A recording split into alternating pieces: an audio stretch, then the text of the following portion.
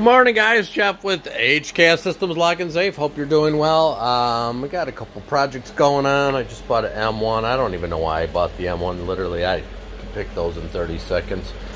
Leashy. I don't know why I bought it, to be honest with you. Just bought it from Amazon. It was cheap. So I'm doing a transmitter box, which is actually an interesting one. I'm going to do this on Friday. It's a transmitter for a handicap door opener, push call button. The guy, it's been in place for quite a while. We just redid the transmitter last year. He says it stopped working, which is very weird because those typically have about a 10-year life cycle on them. So changed the battery, said it works fine, and then all of a sudden it stops. So when I went there, yeah, it was sitting instead of on top of the tray at the bottom of it, it was just sitting in the post. Well, the post is made of metal, so it basically turns it into a Faraday cage, so it doesn't transmit. He didn't believe me, so I taped it on top of the plastic top, pushed the button 20 times, or probably about 5 times, and it worked every time. Took the tape off, let it drop to the bottom of the tube, push the button, doesn't work.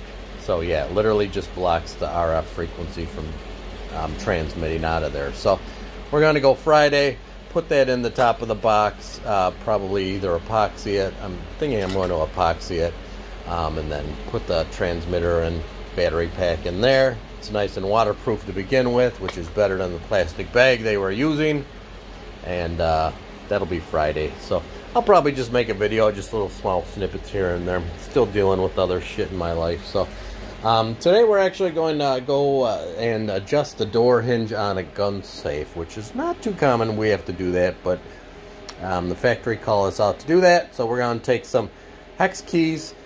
I'm not sure if I can fit that in or not. That's just basically to take some pressure off the door, lift it up a little bit, and then adjust it with the hex keys, which is below the hinges.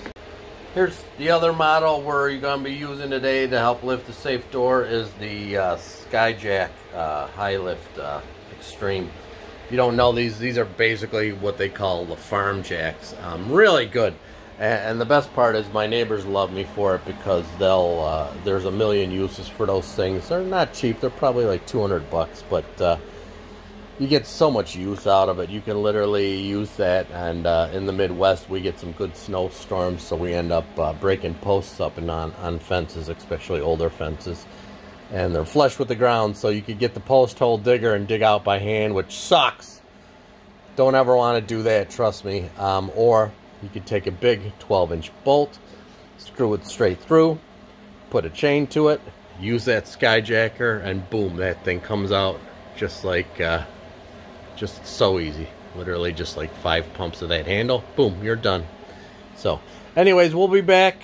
I'll see if I can get some footage in there. It's a basement, dark and dungy. I was there last week. Factory sent me out to put in some clips for the shelves. I did that. Didn't take care of the problem. It's either a saggy door or the skin on the back has moved a little bit. So either way, we will take care of it, and we will catch up with you later, guys. Take care. Browning Pro Steel safes. Hinges are adjusted. Perfectly smooth. One finger. Locked. Doors perfectly sealed.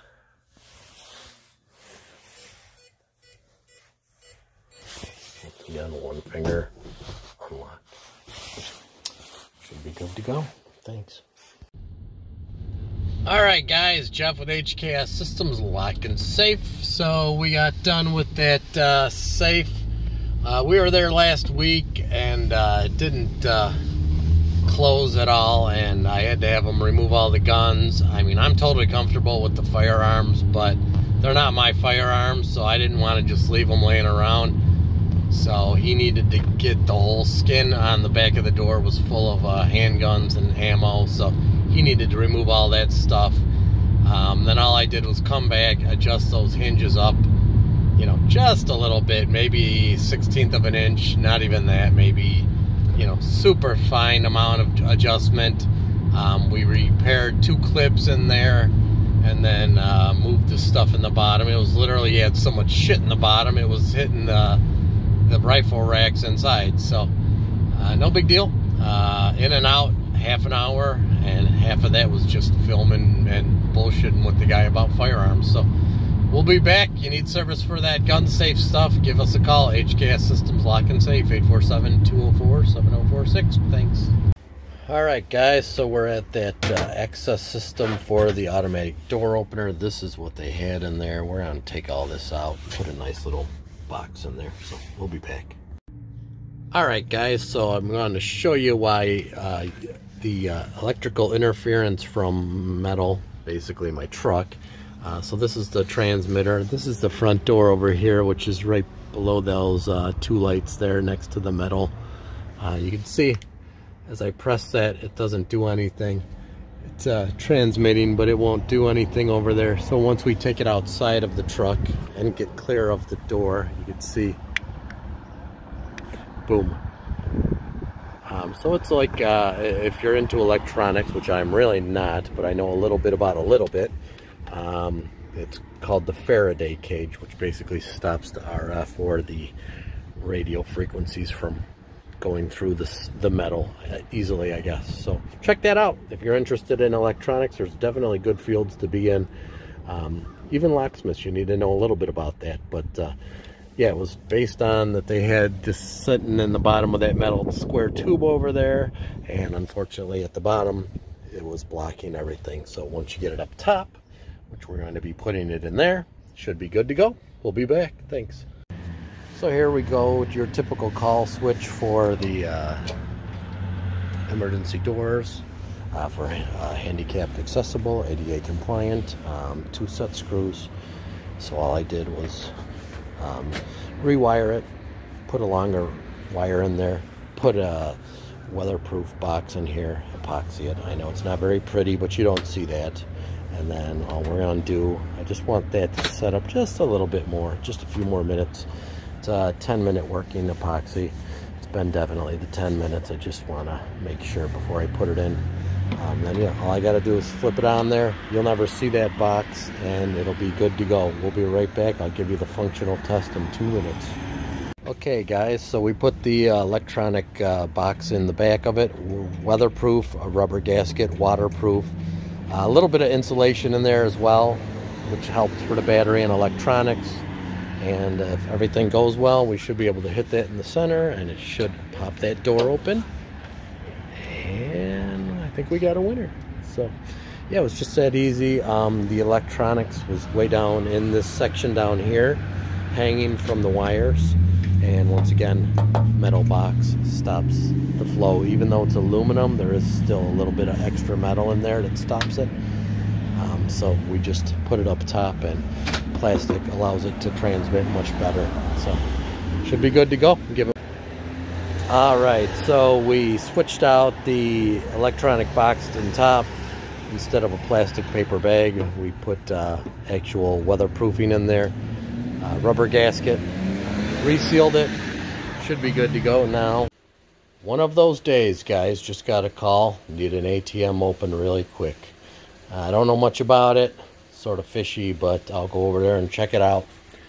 You know what I'm taking? The old Phoenix. So we'll see if we can open it. I'll take a picture of the safe and stuff. It's not much of the ATM. It's a crappy one, but either way, I'll open it up.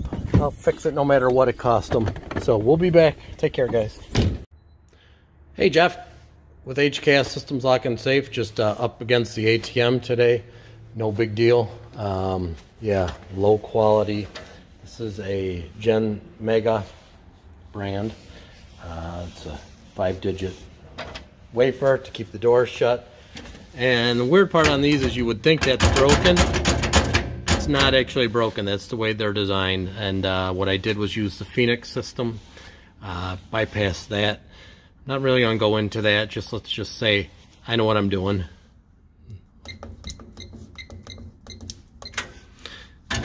You can see that handle turns a little bit further. There's the Gen Mega inside. I'm not gonna get too specific into that, but that's good to go. Put a new battery in, and they're all up and locked and loaded. They're moving, I guess, rebuilding this building, and they're moving this ATM, which is bolted in. They need to unbolt it to get it across town. So anyways, ATMs, yeah, we do that. Give Jeff a call. HKS Systems Lock and Safe, 847-204-7046. Thanks, guys. Take care.